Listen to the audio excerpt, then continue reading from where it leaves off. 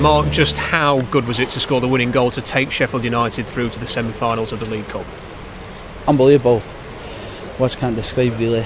It was a great feeling. The fans were brilliant. It was sort of that extra man for us. It's just surreal really. Still lost for words at the minute. I guess your eyes lit up when you just saw that ball squirming towards the line. Yeah, definitely. As a striker, you should be alive in the box all the time. Bob Paris has caught it sweet and keeper's parried it to the side, and I've just been there obviously to tap it in being a striker. Tell us about those scenes in front of the Kop end with your teammates, with the fans.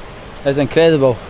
I mean, you've really got to be here to understand what it's like. It is like an extra man when we're shooting down into the goals and teams just get sucked in, and it really helps the boys a lot.